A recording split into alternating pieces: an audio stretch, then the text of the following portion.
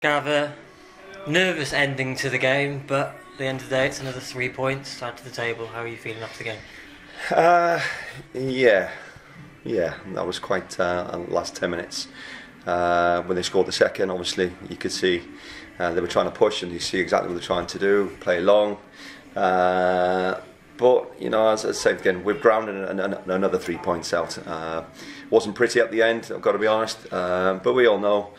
And how many times I've said in the last couple of weeks, he's getting 3 points on the board. And fair dues to Llanelli, I thought, you know, fair dues to them, they done well tonight in great specific aspects, especially in the second half. They put a lot of pressure on us. Considering the position they're in now, and unfortunately for them playing Tier 2 next season, do you think they went into the game, especially second half, like with nothing to lose almost? That type of thinking? Well, you know, we had a chat at half time, and basically we never expected to be 3-0 up, to be honest with you, in 5-10 minutes. And then you could see us, we relaxed a bit, we didn't move the ball quick enough. That's what we did in the first 10 minutes when we did score the two. And literally, you know, it's a funny old game, and sometimes, you know, it comes happen.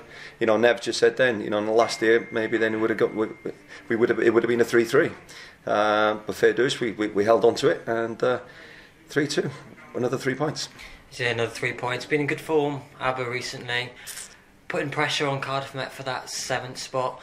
How are the players in the dressing room feeling with that? Are they talking about 7th, or is it exactly like you said last time, game by game?